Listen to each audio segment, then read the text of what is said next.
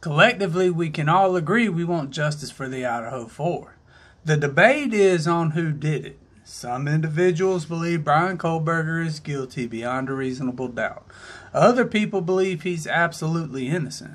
And there's people in the middle who only see suspicion and need to see more. But if you believe the frat was involved, or it was one of the jacks, the common hurdle you have to overcome is explaining how Bryan Kohberger's DNA ended up at the crime scene. What logical reason does anyone from the University of Idaho have to plant the DNA of a random PhD student from Washington State University who has no ties to Moscow whatsoever? At least not that we know of. But what if I said we're looking at the wrong university? Who would have the motive to frame Bryan Kohberger? And who would have the knowledge to do so? Well, that's exactly what we're going to talk about today. And if an open conversation is something you prefer, then this is the place for you. Welcome to The Point, so let's talk about it. Copyright disclaimer under Section 107 of the Copyright Act 1976. Allowance is made for fair use for purposes such as criticism, comment, news reporting, scholarship, and research. Fair use is a use permitted by copyright statute that might otherwise be infringing. Nonprofit, educational, or personal use tips the balance in favor of fair use.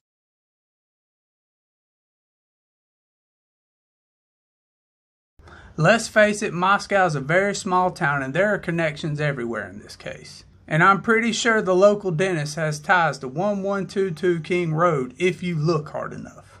And since this is a small town, we all naturally want to look for somebody who has motive. Now, the first person a lot of us looked at was the ex-boyfriend Jack. His motive, of course, would have been Kaylee's leaving. She's taking the dog with him. Or there was some possible issue where he still wanted to be with her, but she didn't want to be with him. And then we had the famous hoodie guy pop up. Now, it was alleged that that was Jack Showalter. And according to that video, Jack Showalter would be the last person to see Kaylee and Maddie alive who actually knew him. And when you looked at that video, it looked as if Kaylee and Maddie were trying to separate from him, and they bolted off in one direction, and then he took off in another. And then there was that alleged fight at Sid Mackay, and people have speculated that that fight was what caused those four individuals to pass. And none of us can forget the knife-wielding odd neighbor Enon Harsh, or that oddly timed DoorDash delivery. When you think about it, the list goes on and on.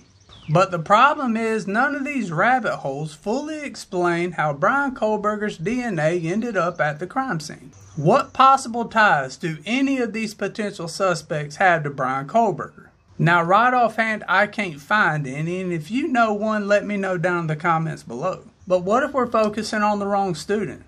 What if we're focusing on the wrong university altogether? And if you like what I'm doing on this channel, hit that like button and leave a comment down below. Because what if I said we shouldn't focus on what the state is saying? We shouldn't be looking at where the state is saying Bryan Kohberger was, but rather we should be looking at where Bryan Kohberger worked at. Does that idea seem far-fetched to you? And if you said yes, what if I told you I could provide a motive? Remember early on when Bryan Kohberger was named a suspect, what were some of those early stories and reports about? There were allegations that Bryan had planted a camera in another female's apartment to spy on her. We've also heard stories from neighbors that said he was up at odd hours of the night and kept kind of an odd schedule, and also that he was socially awkward. There were rumors at one point in time that he was fired from his position at WSU because he was having problems with the female staff. So did he actually have any issues at WSU? What did some of his students say? He was pretty strict as far as grading goes. His students now in disbelief. It was just like totally jarring, totally shocking to realize that this person that had been, kind of grading my papers was, allegedly this like horrible. Now, if Bryan didn't commit this crime, who has the motive to set him up? Now, it was rumored from one of the students that he was a very strict grader. In fact, one interview that I couldn't find had made mention that he had a problem with how Bryan was grading his papers because he felt like Bryan was grading his papers at a master's degree level or something higher. Now, before any of y'all say him being a strict grader is not motive enough, I need you to hear me out for a second. And I need you to think about the pressure we're putting on kids right now to get a 4-year degree. I would bet money at this point that there are people attending a university right now who believe if they do not graduate with this degree, they're going to end up in some type of deep poverty situation. They're not going to be able to afford a home. They're not going to be able to afford to buy food. they're going to end up living on the streets if they do not obtain this magical 4-year degree. It's as if they forgot or they weren't told that they could very easily go get a 2-year degree and land a job making 6 figures before you know it. And don't tell me I'm being ridiculous, because go look at what a licensed plumber, a licensed electrician, and a licensed HVAC person is bringing home right now. It will absolutely blow your mind. So if one of his students had some sort of fictitional fear that if he failed this program he was going to end up on the streets, or if they had some sort of irrational fear of failure, would you not consider that motive? But let's dive into the know-how of this theory, because some people at this point are saying it's absolutely ridiculous for a college student with no real criminal history to commit a quadruple passing.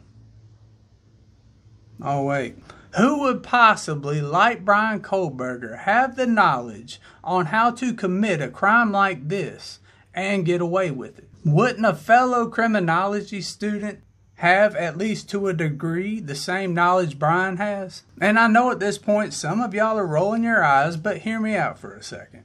Of all these theories floating around online, who knows what type of car Bryan drives? Who on this earth could possibly know Bryan Kohberger's daily activities or nightly activities? We have very recently heard from the defense that there's a potential for Bryan to not even be in the state of Idaho during the time of this passing, while law enforcement says they have video surveillance footage of his vehicle heading towards Moscow. But the most important question in this theory is yet to be asked. What type of DNA was found on that knife sheath? And of all the theories floating around online, who are the individuals that would have access to the same things Bryan Kohberger touched, and have the knowledge that skin cells can very easily transfer from one object to another? Of all the theories floating around online, would the theory that one of these students from WSU set up Bryan Kohberger check all the potential boxes? Would this theory make more sense than one of the jacks or somebody at the fraternity at the end of the day? Would they not have access to everything they would need to properly set somebody up and have the knowledge to do so?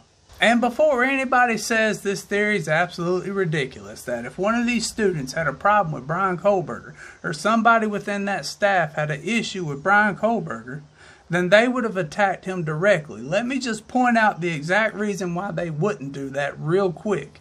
None of these people within this criminology field would absolutely target Bryan Kohberger directly if they had an issue with him, because they would be fully aware that they have ties to him. And because they have ties, they would be discovered fairly quickly.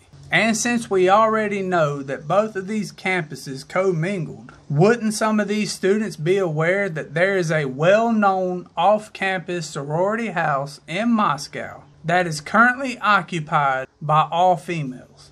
When searching for a better fit, does this not fit pretty good? Now, this is, of course, a theory at the end of the day, and I may be way off base with this, and if so, you can let me know down in the comments below.